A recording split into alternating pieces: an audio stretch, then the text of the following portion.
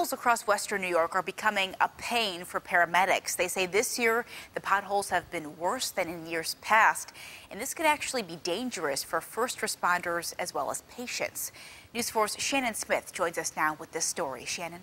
Marissa, first responders know how to deal with emergencies. It's part of their job, but another part lately has been navigating potholes. Paramedics say they've even had flat tires while trying to transport a patient. When somebody calls for help, they're likely having one of the worst days of their lives. Thomas Maxian says when he has to transport someone to the hospital in an AMR ambulance, he wants to make the ride as smooth as possible. Hit a bump and the stretcher will move just a little bit. But he says it's been a bumpy road in Buffalo this year, literally.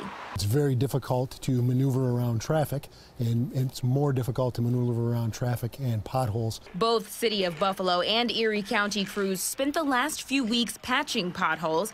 Maxian says road crews have done a good job trying to fix them, but he says from the city to rural areas, they're worse this year, which can present a major problem for paramedics and patients. We've had some instances of flat tires and other things. Maxian says that's happened during a transport where another ambulance had to come to take the patient to a hospital. That's why he says drivers have to be careful when trying to avoid a pothole.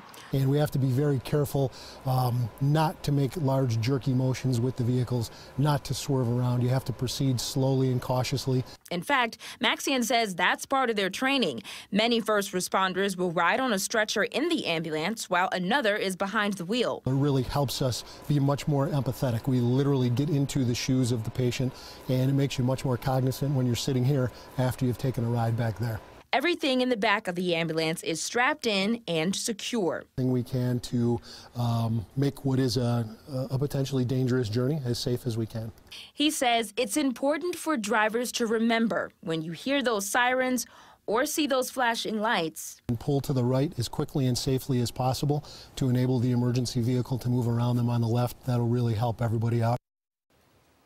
Now, both City of Buffalo and Erie County crews have been out patching potholes in the last few weeks, and I'm told if the weather allows, Erie County road crews will be continuing to fill potholes all this week.